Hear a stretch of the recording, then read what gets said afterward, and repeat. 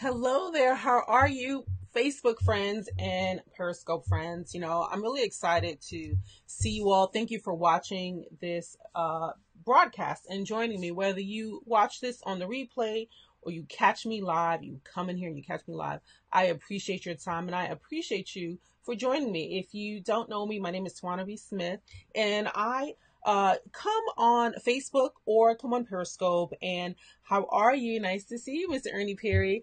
And I oftentimes will come, hello, Ramala. I will come and talk either about, your business and, marketing your business and your message using video, or I will come on and I will talk to you about, managing your business, managing your life as a mother, as a parent, but really as a mother who has a child with special needs or critical illness. So basically extenuating circumstances, okay? Because that is my past, that's my history. And although I'm very specific about the people that I'm speaking to, which, moms that are dealing with children with special needs, I think that anything that I say or share with you is applicable to anyone who's creating a business, who has additional circumstances, or where things are hard and things are challenging and you just need tools for managing it. So I want you to do me a favor, whether you are live or whether you watch this, later on today or you watch this tomorrow, just do me a favor and share this out. Those of you who shared it out and invited followers already, I super duper appreciate you. I appreciate your support, because my message may not apply directly to you, but it could help someone that is within your circle of influence, someone that that could really, benefit from this message. So, that's what it's all about. Sometimes the thing isn't necessarily for us, but we're the conduit for sharing that message with someone else. Okay.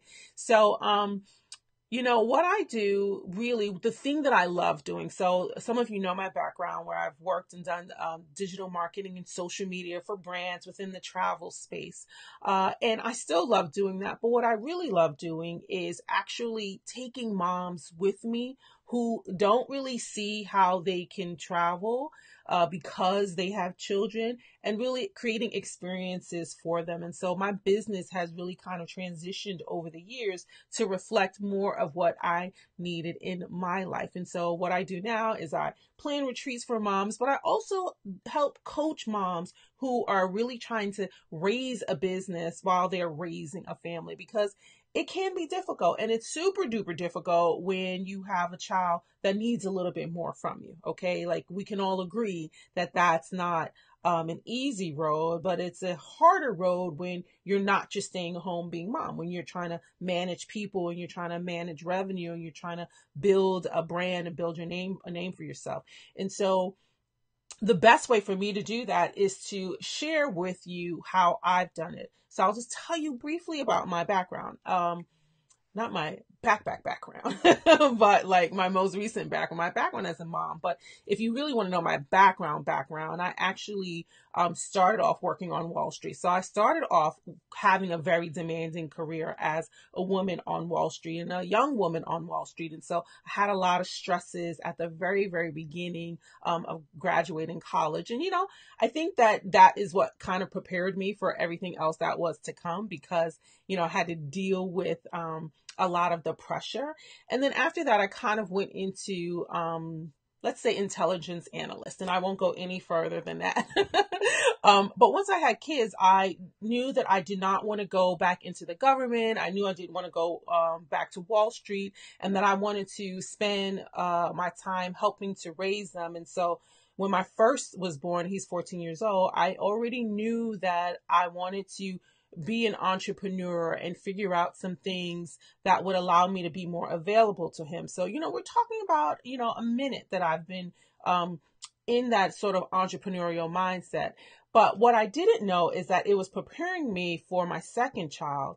But not only for my second child, but the journey that I would take on with my second child, my youngest, who's 10 years old, who was diagnosed with autism when he was 2, and then when he was 4 he was diagnosed with leukemia. So we were dealing with autism and leukemia. Thank goodness, my husband was still working for the government, and that allowed me to just take off, although I was working and writing for travel publications and traveling, it allowed me the flexibility to maybe do a little less work, right? So that I could take care of and really help raise my youngest son and get him through the autism and get him through the leukemia. I mean, autism, we're still, dealing with autism, but, his leukemia is in remission. But when my son started, when my son was diagnosed with leukemia, I would say that's when I really started kind of like taking off as a travel writer and writing for USA Today and writing for Travel Channel, and had all of these, different things that I was doing with my business. So I was building the business at that time. And so when something like that happens for you, where you have to essentially, you stop, right? You have to stop for a while because you need to figure out what your flow is going to be, right? You need the things that you did every single day, the schedule that you had every single day when things were normal changes dramatically. So just within the first, you get the diagnosis and that first induction period, which is 30 days, we were pretty much in the hospital, right? I was in the hospital with my son every day for 30 days while he was going through that induction period of cancer.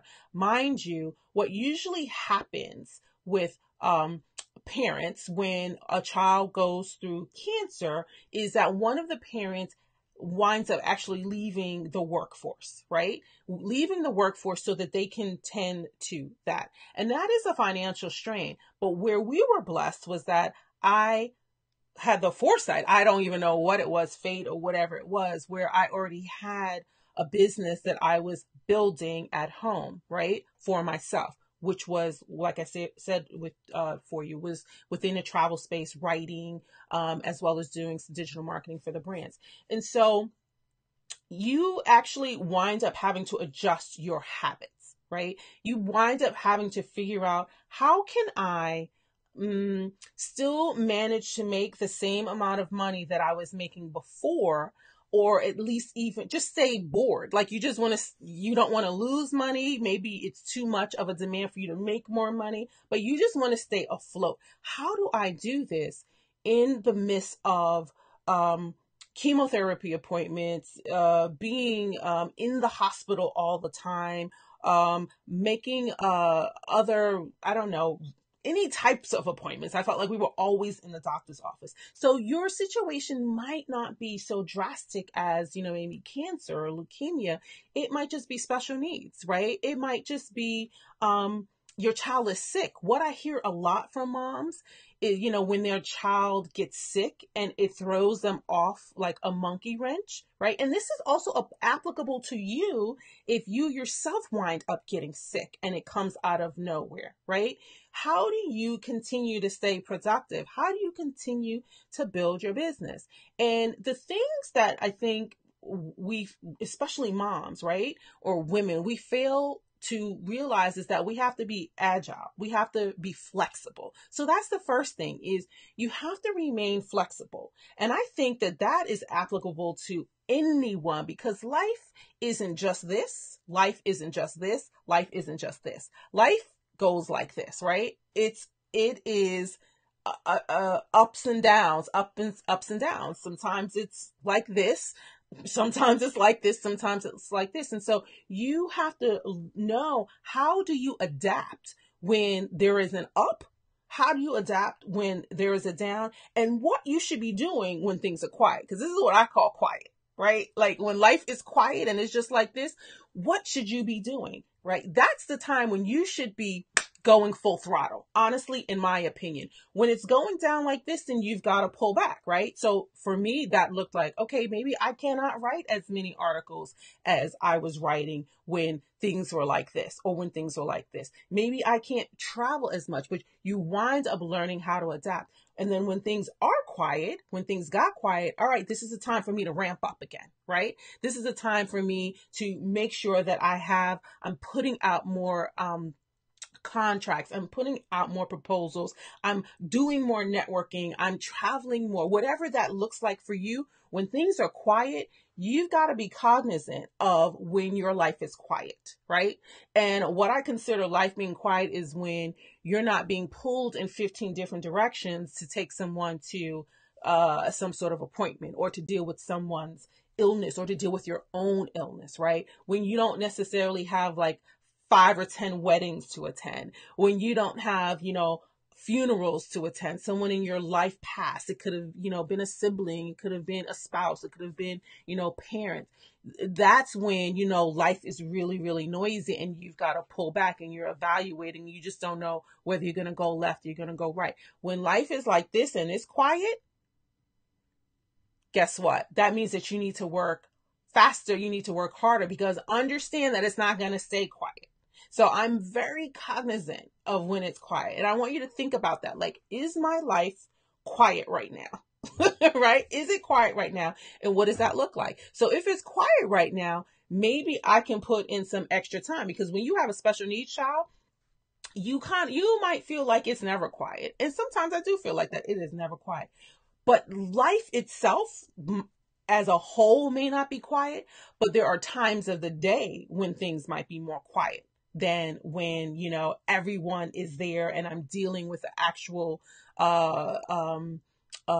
ability of my child, right? So for you, again, you have to apply this to your particular circumstance. So maybe you don't have a special needs child, you just have a child that winds up getting sick.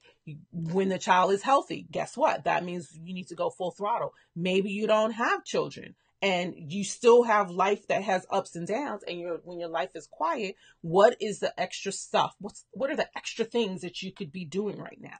Right? Because you should feel blessed that it's quiet, because it's not always going to be that way.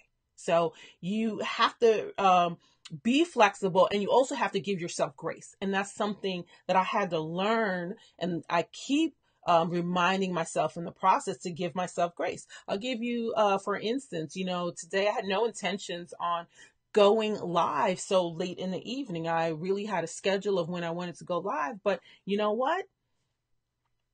I have my circumstances, right? So I have to be flexible with myself and say, Tawana, as much as, you want to go at a certain time, the reality is that you don't necessarily have typical circumstances. And so it might be a time where you've got to do a little bit more management, right? Like, maybe someone is having a fit. Maybe, they're not able to adjust to something, both my sons, I don't know. My priority is always going to be to them first. And so I've got to manage that. But I also have to give myself grace and not get down with myself because I did not, get to that thing at that particular time. Guess what? Life still goes on. And one of the things that you'll know, as long as you communicate what's going on with you, the people that follow you, that support you in your audience, and they're true to you, is that they will understand that. They're like, okay, yeah, I understand. And everyone knows, hey, I've got a child with special needs. So when I can be here at 8:00, like I said I would be here, then it's a good thing. Things are quiet. But if it winds up being 10 o'clock, 11 o'clock, that's just the reality. And so although I'm talking about it, I'm also showing the reality to people that, hey, even though I can be in a position to talk to you about it and talk to you about my successes, I'm still living that. I still have those challenges, and I'm being flexible and I'm adapting, and I'm not just throwing in the hat and saying, okay, I'm just not going to do anything today. I'm saying, okay, I might have to do it later, right? Or I might have to do it earlier. So it's being flexible. The second thing that you have to be cognizant of, and that you need to do when you're building and managing your business and you have a special needs child, hello from Miami, Orlando, nice to see you, is that, and I think this can be applicable to anyone, is that you need to simplify your life, right? Hello. Hey, thank you for inviting followers, Orlando. You need to simplify your life. I think we all need to figure out, how can we simplify our lives? We are, gosh, as much as we are blessed with the technology and all of the things that are available to us, I think that the backlash of that is that we're just inundated with too much stuff. We're inundated with messaging and alerts and content and, people pulling at us in so many different directions, or things pulling at us in so many directions because we have access to them. Imagine when we lived in our little villages and we didn't have cars and we didn't have telephones and we didn't have computers. All we cared about was that thing that was right there in front of us, that village, taking care of ourselves, taking care of our families, having food, having water. And then, of course, there was commerce between, merchants, between gatherers, hunters, farmers. Things were simple. Yeah, we didn't have cars and stuff like that. We couldn't call people, two villages over. But man, it seems like people took more time to, I don't know, the things that are important. And so sometimes, right? Yeah, Orlando on Periscope is saying third world countries are still like that. And, he's totally, totally right. We sometimes look at these countries and we're saying, oh, poor people, they don't have like phones in their home, or they don't have like 5 computers, or they don't have whatever. You know what? They make do. And some of those people are happier than those of us in the modern world who are bogged down with all the stuff, right? We're bogged down with all the extra stuff that sometimes we don't even have clarity because we just have so much going on, right? You think about like your social media habits, your digital media habits. I say this all the time. If you're constantly consuming, it's hard for you to produce if you're constantly consuming. It's hard for you to sell if you're constantly consuming, if you're constantly buying. So you have to decide for yourself, am I going to be a buyer or I'm going to be a seller? Am I going to be a buyer all the time, or am I going to flip the script and be a seller all the time, most of the time, half of the time? You've got to think of that, right? Hello, Doug. Nice to see you, Rainbow Faces. You have to say, all right, how do I find balance in all of this noise, right? And how do I simplify things? So here in Periscope, Orlando says, when you touch somebody person to person, it's much better than a phone. Absolutely. I agree with you. I had the opportunity to do that with friends today that I didn't see for years, showing my business. Hello, Doug. So, there is, something to be said about simplifying things and saying to yourself, for instance, okay, a lot of us who are in this digital world, well, maybe I don't need to be on 10 platforms. Maybe 10 platforms is too much noise. Maybe 10 platforms does not actually help me be productive because I'm pulling myself in so many different ways. And, for me, having a child with special needs, I need less noise in my life. So that means that I really don't have too many notifications on. I figured that out a while ago, that I need to turn off the notifications because it was just more screaming, more noise, more people pulling at me. Right. Like Doug says, more platforms, give us more platforms. Y'all know, can you raise your hand if you agree with me that you don't need another platform in your life? If you just stick to one platform, I bet you will be all right. Okay. Facebook alone, you got like 20,000 groups. So within Facebook, there's like a gazillion platforms, right? Ramla on Periscope says no. Doug says no. No, we don't. And we don't need to try and keep up with other people, especially if you've got children with special needs and they need all of that from you. So simplify things, right? Simplify your life. All right, what do I need to walk away from? What do I need to not do? When do I need to be answering my phone or not answering my phone, right? Like things like that. When do I need to have quiet time and just be reading with my child or reading to myself? Tone it down, take a deep breath, and just like try to limit as much noise as possible. Do this today. Like go through your phone, right? Like we should all do this. Go through your phone and take inventory of all the apps that you don't use on your phone. I guarantee you could probably wipe out 1/3 of the apps on your phone. Like I need to do this. I do this inventory every year. Like I do like every, what do I not need, right? So I will make sure that, because it's just noise and I don't need the notifications. Karen White has nothing on you. I don't know how you do it. You're the superwoman. Doug says that on Periscope. Let me tell you something, Doug. I try not to be superwoman. I don't want that name at all. You can take the cape. I don't want to be superwoman. Really? Because superwoman is too busy saving lives and nobody is saving superwoman. How about that? No, I need to be saved. So I don't want the cape.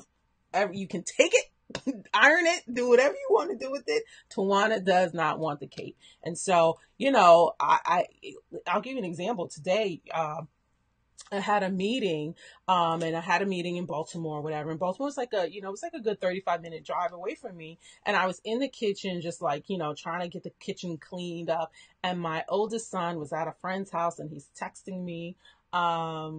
Yes, Doug says, thank you, Doug. I appreciate it. He says, yeah, but you have a lot on your plate and you get it done. Exactly. And then there's specific ways that I do that. So my oldest son was texting me. He was like, hey, Mom, can you pick me up not can you? He said, you can pick me up at 1:00. This is 12:30. And the first thing that came to my head was like, oh my gosh, it's like 30 minutes. I'm not even like, whatever. I'm going to go pick him up. And then I stopped. Here's where the simplification comes in. So I text my husband, mind you, we're all in the same house. Me and my husband are in the house with my son's at his friend's house. I didn't call downstairs to my husband. I texted him, took off my dish gloves, and I was like, hey, can you pick him up at 1:00? Right? Because I was already in the midst of something. And so you have to realize, like, you need to delegate more, right? Some of that simplification means delegate. Like, we both have cars, thank goodness. Go pick them up. I don't need to do it. Yeah, Doug was saying, love that. Can you pick me up now? Exactly. Like, no, I'm not picking you up right now. And so sometimes too, that simplification means communicating with the people in your lives, putting boundaries, right? Putting boundaries and telling them what you can do and what you can't do, or putting boundaries by delegating and saying, can you take care of this? Well, I take care of that. That could be your spouse. That could be your kids, man. If your kids are walking and talking and their hands are moving, you give your kids tasks and give your kids things to delegate and have them take some of that off of your shoulders, right? My sister-in-law, I love her so much. And hello, Mia Redrick, how are you? Those of you in Periscope who know the famous, fabulous Mia Redrick, she's here on Facebook watching. So, I have my sister-in-law that I love very much. And my sister-in-law, she has her 2 kids. And I love it. She does not like give her kids tasks or things to do. She's like, wait a minute, your son does his laundry? I was like, absolutely, he does his laundry. He's been doing his laundry, he's 14, at least 5 years, at least 5 years. I showed him how to do his laundry when my youngest was diagnosed with leukemia, because I knew that I had to, we have a pretty simple washing machine, washer and dryer. It's all computerized, state of the art. All you have to do is put your clothes in there. It's one of those that has like the detergent in the bottom, so it goes through pumps, right? Like, it's all automated. He doesn't have to measure anything, not the stuff that most of us grew up with, where you had to like measure it and know how much bleach and all that other stuff to put in. No, all he has to do is put the clothes in the machine, close the door, and press the cycle. The only cycles he's going to be worrying about are colors and whites. And most of his stuff is colored. And if he puts the white stuff in there, okay, whatever. Like, you know what I mean? Like, maybe it's just to get us white. But I taught him how to do it because I needed to take things off my hands. I needed to simplify a little bit more. So figure out ways that you can simplify, whether it's by your own means or by having the people around you helping you with that simplification process, right? So, just avoid taking on too much. I really can help you figure out, work on your business when you're doing less stuff in your life, right? So you've got to figure out where you need to delegate in your life so that you have more time for your business, but also in your business so that you have more time working on the things that you need to be working on in your business, right? You need to figure out what you need to simplify in it.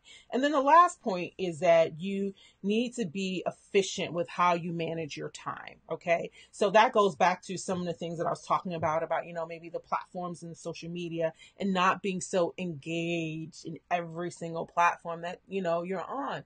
If you're looking for that human connection, maybe you need to come off the platforms. And definitely as a mom of special needs children, it's important for us to get together with other moms like us who have children that can be with our children and just have that real world, those touch points versus all of it being online. It just nurtures the soul.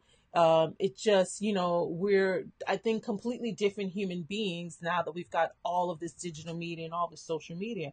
So, one of the things that the backlashes of all of this digital media is that it has helped us, it's caused us, forced many of us, I should say, to be less productive, like truthfully, honestly, and less efficient with our time. Just think about when you turn off your phone and you put your phone down away in another room with no sound on it, and you sit down and write, or you go and do something else in your house when you don't have the phone, when you don't have the distraction. I'll tell you one thing for me, when I know that I've got a deadline going on, my phone is not in the same room as me. When I know that I need to write an article or a blog post or put in some sort of speaker application or send in a proposal to someone or a pitch to someone, my phone cannot be in the same room as me. My phone actually needs to be upstairs, because even though I turn off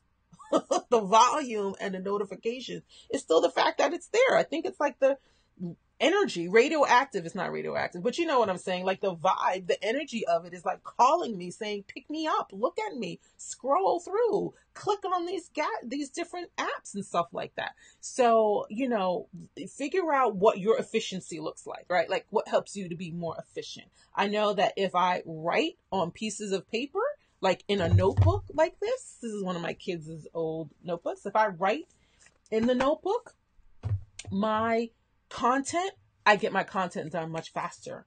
I know I'm kind of old school, like pen and paper. I love pen and paper. Like I just like to touch and write that way. It's more free flowing than when I sit at my computer and try to type. It's like, it is so real. Like I am a creative in that way. I've got to touch it. It's something to do with like the vernacular system between your brain and your hands, where some people function better that way. And so since I know I'm more efficient that way, then I will do that. I'll do the thing that allows me to be more efficient that way. So be efficient with how you manage your time and your energy, because your children do demand so much of it. So that's why you have to be more efficient where you can be efficient, because you need to reserve the rest of that energy and that time for your child with special needs. All right. So, I really hope that this serves you, whether you have a child with special needs or you have a child that, just gets sick once in a while, or even if you don't have a child. I think that there are some nuggets in there that we can all take from it when it comes to building and managing our business when you have extenuating circumstances of a loved one, right? But particularly a child with special needs. You still can build, you still can manage, but you need to be flexible and give yourself grace. You need to simplify your life and avoid taking on too much. And you need to be efficient with how you manage your time and your energy.